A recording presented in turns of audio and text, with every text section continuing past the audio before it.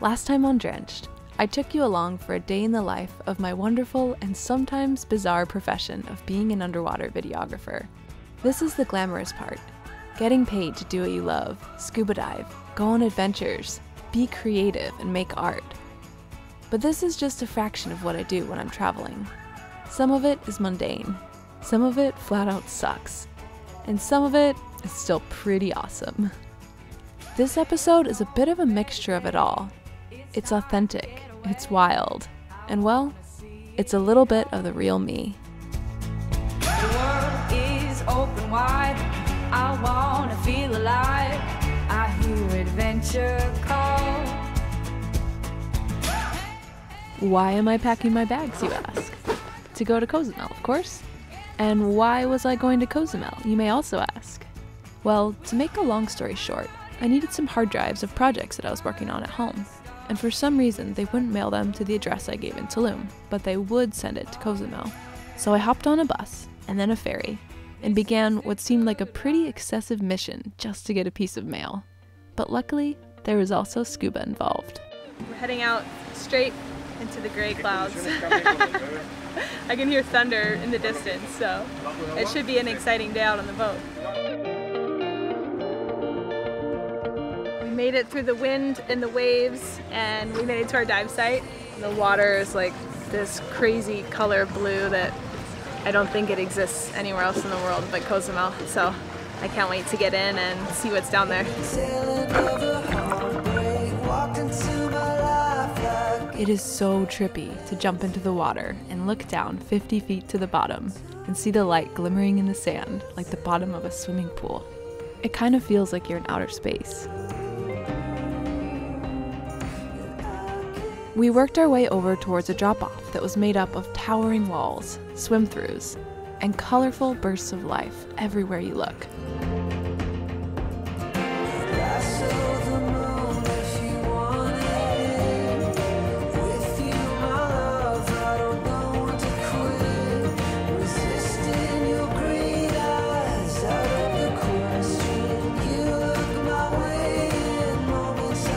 This was my first dive in a while that wasn't for work, and it felt so good to just enjoy the simple pleasure of breathing underwater. No expectations, no deadlines, just you and the big blue.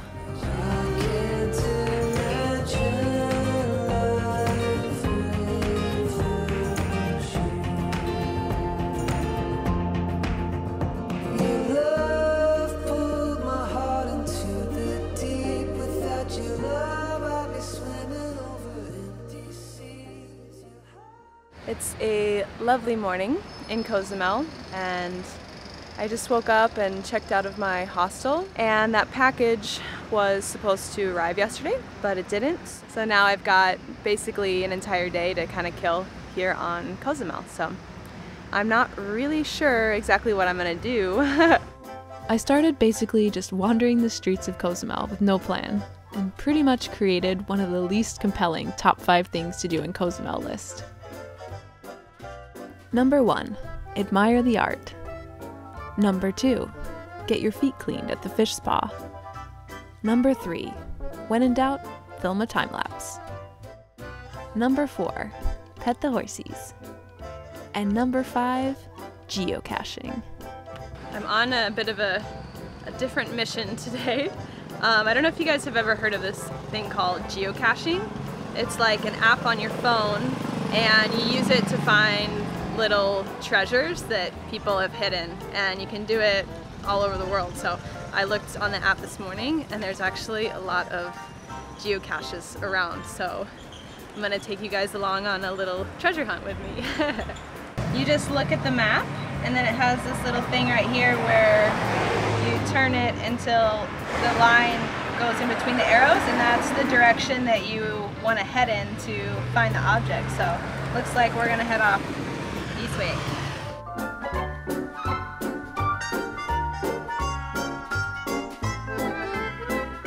Okay, so I'm really close, and now it's kind of somewhere in this general vicinity, and the app guides you to the basic area, but then once you're there you kind of have to really look for it. So the description says dive right in, and there's this place right here called Aqua Safari. so I think it might be in here. Oh, there it is! Awesome! Oh, gracias! Do you have people coming in here a lot for this? Yeah, not sometimes. Yeah. The show geocache. But how people is it for? Okay, so this is my first time finding this type of thing in the geocache. So it's called, I guess, a travel bug. And you take it from one geocache and you leave it at another place. And it's got this little tag on it that you can log in and register it and show which place you brought it to. I think I'm going to take it with me to Tulum and leave it at a geocache there. The fun and games were over though, because a storm was a-brewin'. All of a sudden, it was raining cats and dogs. So my only option was to take refuge in a tequila shop. Mira, this is Adrian, this is my friend. He can introduce the best tequila town. Hola, me llamo Jordan. Hola. Mucho gusto. So what's your favorite tequila here? I know there's a lot of choices. Yeah, too many choices, but I like that one. Aromas, made in Jalisco. Cool. That's really good.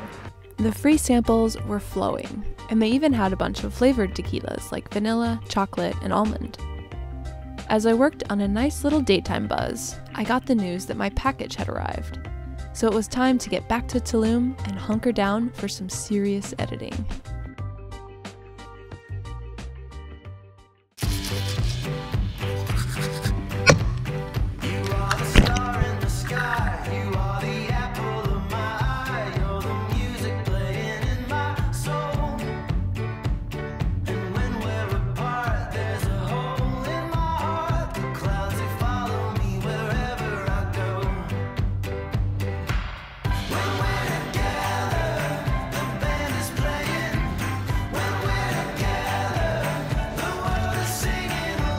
I was talking to Nate on the phone last night, and he was asking me, you know, what are your plans? Like, what do you want to film for episodes? Honestly, I was like, man, what have I even been doing? I've been like editing every day, almost all day. So today I woke up and I was like, man, I need to film something for the episode, but I still have so much work to do. So I decided that I would just kind of take you guys along on one of my typical days in Mexico since I've been here. I hope it's not too boring. I hope you guys enjoy it. Yeah, so basically my plans are for today, before it gets too hot, I'm gonna go maybe for a quick little run or jog. And then after that, what I've got to work on today, I'm actually editing a Drenched episode. And then I'm also working on getting our merchandise store live and online. So hopefully by the time you see this video, maybe you already have a Drenched t-shirt that you're wearing right now. I don't know. I'm actually wearing one right now, so. Here's this little shameless plug. It says, more bubbles, less troubles. Then it says, Drenched, right there. I'll put the link to our shop right in the corner up here. You wanna check that out. Let's go. If ever I had a video. Yeah, there's like street dogs everywhere in Mexico, and they're all really friendly. So it's kind of hard to go for a jog without stopping to pet them. They're so cute. But yeah, so this is the neighborhood that I'm staying in. It's called La Valeta. And as you can see, it's kind of a mix of like really nice like luxury hotels and real estate, and then half of it is construction and then half of it is like local. But it's great for people like me that are looking for a budget place to stay. It's just far enough out of town that it's a little bit cheaper, but it's still a really beautiful area. They said that you loved me all along. Now I see. Just if you're ever wondering, you do not need a sauna in Mexico. All you have to do is do any kind of physical activity during any daylight hours, and you will work up the best sweat of your life.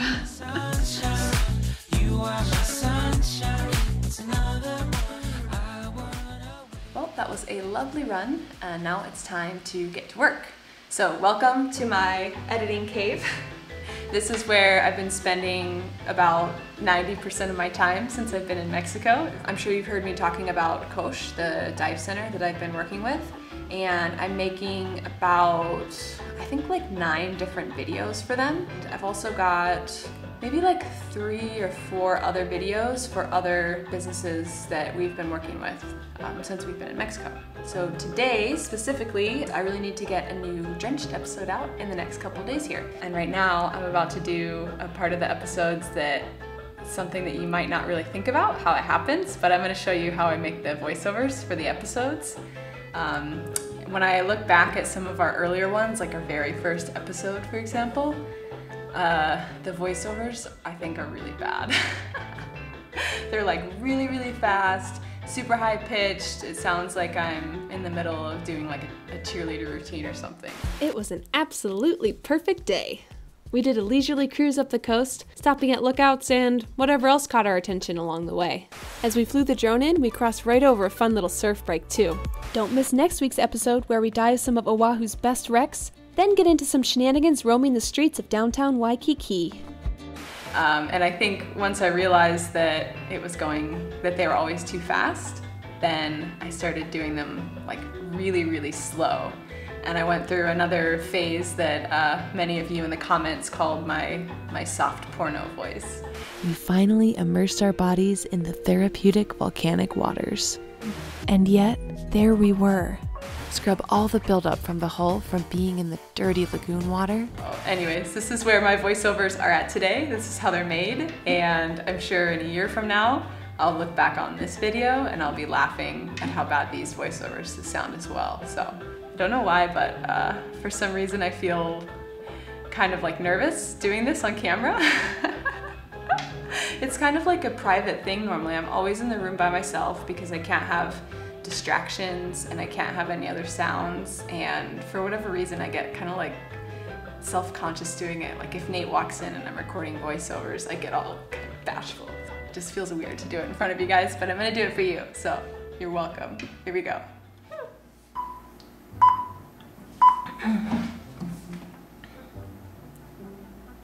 The Bianca Sea has one of the most interesting histories of any wreck I've ever dived. The Bianca Sea has one of the most interesting histories of any wreck I've ever dived. 10 days into the trip.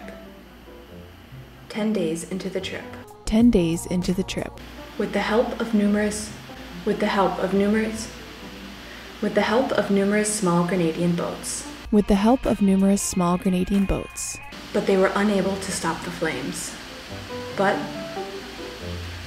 they were unable to stop the flames. But they were unable to stop the flames. And sank to the ocean floor in about 160 feet of water, where she still rests today. And there you are. That is how the voiceover magic happens. You are welcome. The weeks continued to fly by, and before I knew it, I had spent 2 months in Mexico. It wasn't all work though. I had accumulated some pretty special friendships along the way, which isn't always easy to do at the pace that we normally travel at. Whether it was birthday parties in a cenote, bike missions, or beers on the beach, I have so many memories that I cherish from my time there. And as my last days left were winding down, I decided to go on a last hurrah adventure with my friends Marina and Tony to the tiny island of Holbox. We're on our way to a town called Chiquilla, where we'll hop on a ferry over to the island of Holbox. And Holbox looks really, really cool. It's most famous for whale sharks and flamingos. So if we can see one, hopefully 2 of those things, I'll be really, really freaking stoked. So we just saw a massive tarantula crossing the road. I've never seen a tarantula in real life before. It's so cool. Oh my god, look at this tarantula. Ah! I don't know if you can tell how big it is, but it's probably almost the size of my hand. Okay, bye little buddy.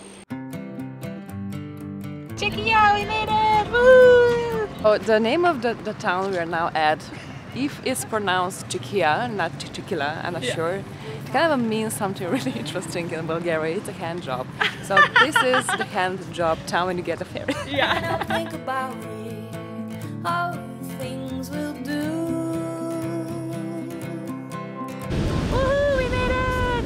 It was kind of like anticlimactic. We drove all the way here and then you get on the ferry. The ferry's like 10 minutes long. And then all of a sudden you're here, just like that. So Tulum is right here. This is where we started. And then we drove up here to Chiquilla. And then we took the ferry right here to Holbox. And right now we are, this is like the town right here in the middle of the island. And that's pretty much all there is, and the rest is just like beaches and wilderness. There's so much water everywhere on the streets, and we're just trying to figure out where the places that we're staying. We have no idea, nobody's heard of it. Yeah. You know it? Okay. Yeah, go. Okay, perfecto. We piled into the golf cart taxi and boogied over to our jungle hut home for the next 2 days. We've got our bunk beds for brother and sister over here. It's like being at camp. Don't fight over there, you two, okay? Be nice to each other. Okay. Once we got settled in, our first order of business was to find some flamingos. We heard that one of the best places to see them is only accessible by boat. So off we went to the main jetty to organize a trip. ¿Por qué? Porque yo soy el capitán, yo soy el que manda acá, no el dueño. We just had a really long briefing in Spanish, and I think I understood most of it, so it should be good. We're gonna go find flamingos, wherever that takes us.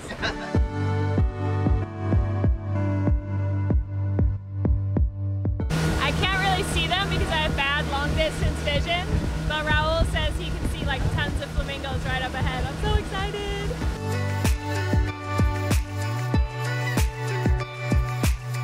Flamingos look like they're ice skating when they walk around. It's great. Their necks are so, reminds me of like a camel's neck, like it turns in every direction. They'll like reach around to scratch their head and you can't even tell like which head belongs to. So good.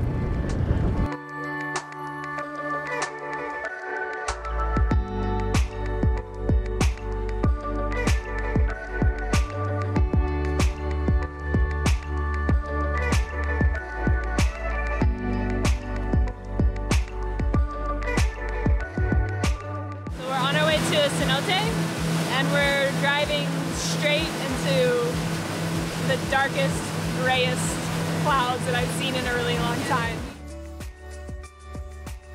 Okay, we have arrived. And I think it's about to start pouring rain. We ran through the rain into the Yumbalam Nature Reserve, which is home to the largest freshwater reserve on the island, which also used to be an important stop for pirates to top up their water. Ready? Ready to get wet before we get wet in the rain. I don't know if the audio was very good on this GoPro right now, but the thunder is really loud. It's so cool.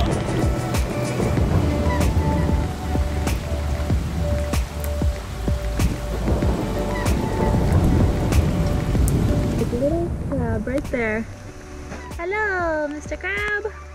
It's cool, like places like this, there's just so many parts of the ecosystem, I guess. Like there's all kinds of crazy hidden life, like from teeny tiny things, you know?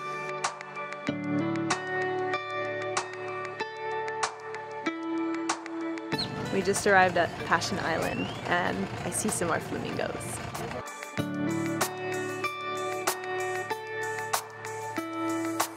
This is just incredible. So many birds.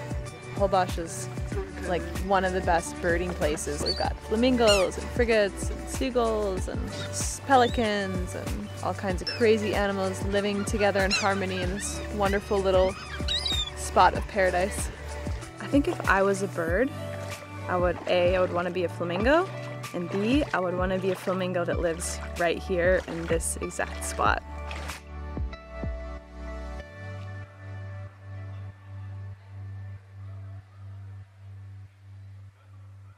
Feels like you're just walking on water out here. It's so cool.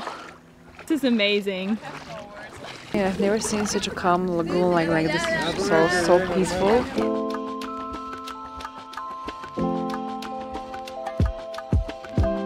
In case Passion Island wasn't breathtaking enough on its own, the group that was with us on the boat had a little extra pizzazz to add to the magic, because these guys were a cheerleading squad. I want to see some cheerleading moves. Woo! That was amazing. I I didn't think she was gonna go so high. I wasn't ready for it. What's the name of your cheerleading group? Top Athletics. Top Athletics, yeah. We'll In Mexico City.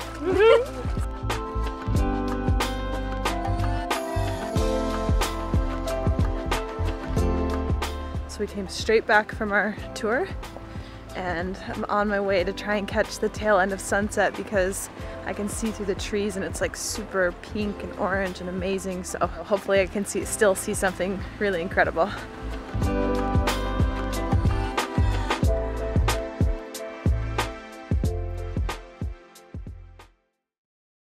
You ready? Yeah, absolutely. What are we doing today? Well, we'll go whale sharking and it's gonna be amazing. I can't wait. It's like a 2-hour ride out to where the whale sharks are. Here we go, I'm so excited. We were on our way to witness the world's largest aggregation of the world's largest fish, the whale shark. The whale sharks gather in unbelievable numbers in an area that spans about 11 miles to the north of the Yucatan Peninsula. During a flight to record the number of individuals in this annual aggregation, scientists have recorded up to 420 animals at once. What draws these beautiful creatures in such large numbers to the same area year after year? Well, whale sharks feed on plankton, and every year this area is the site of a massive spawning of a small Atlantic tuna species. And these gentle giants come to feed on the tiny, transparent eggs that number in the trillions during summer months. Okay, first jump. So excited.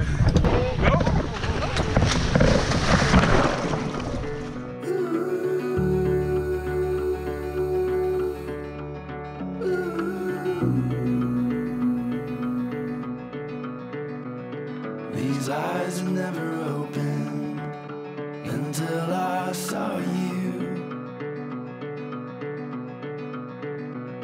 My heart's now unfolding, it was made for you. Every day before you I was holding out. If you want the stars I can pull them down. Baby, in my arms you'll be safe and sound.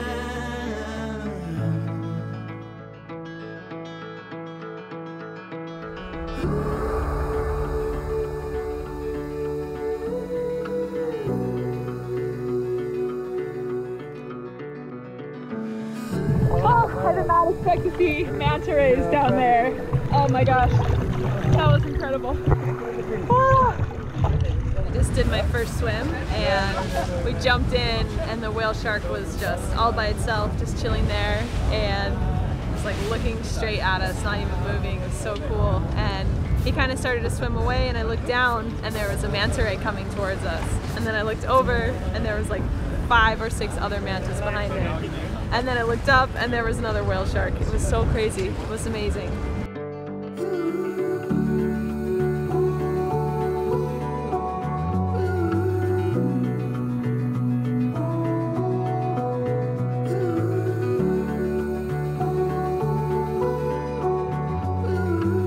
There's really no feeling in the world like being in the water next to an animal like this.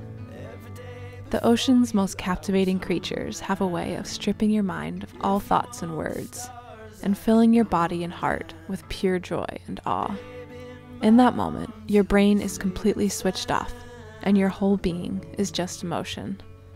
Time slows down, and then speeds up.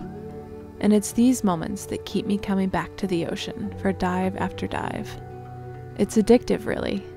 A chance to escape all the weight and clutter of our busy minds and feel what it's like to truly be in the moment. And the person who I am when I'm in the ocean, that's the real me.